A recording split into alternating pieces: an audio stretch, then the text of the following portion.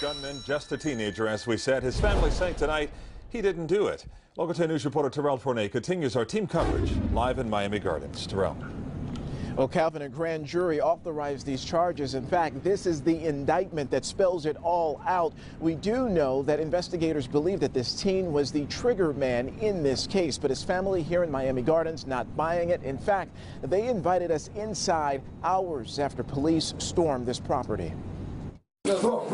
Rooms ransacked, furniture tossed aside as cops forced their way into this Miami Garden home early this morning. And we just heard bang, bang, whatever, and then we all went to the floor. They got my little brother first. Detectives armed with a search warrant were looking for 15-year-old DeAndre Charles, the prime suspect in the killing of a rabbi.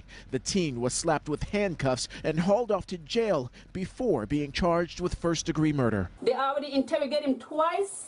I'm trying to pin it on him, and I'm done with it. He has nothing to do with this at all. He was home at the time when this incident happened a year and a half ago. The whole family was home. We tried to tell them that. No one was listening. DeAndre was a 9th grader here at Miami Norland Senior High, and those who knew him describe him as a decent kid who hung around a bad crowd. We know DeAndre has a prior criminal record in juvenile court, which includes theft and resisting arrest without violence. Nothing, though, as serious as the pair of felonies he's now facing in adult court. My son was here on that day because I was at work and all my kids was here on the Saturday. So he's got an alibi. So you have an alibi. DeAndre has 5 other siblings, and some of them say they were rudely awakened and even injured by officers who stormed their way inside. Right here, and then I have like a lump on my head. You can't really see it, but it hurts.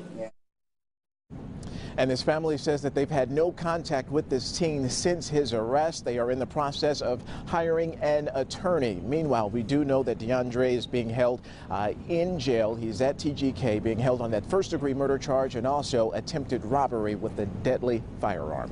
We are live in Miami Gardens tonight. I'm Terrell Fournay, Local 10 News.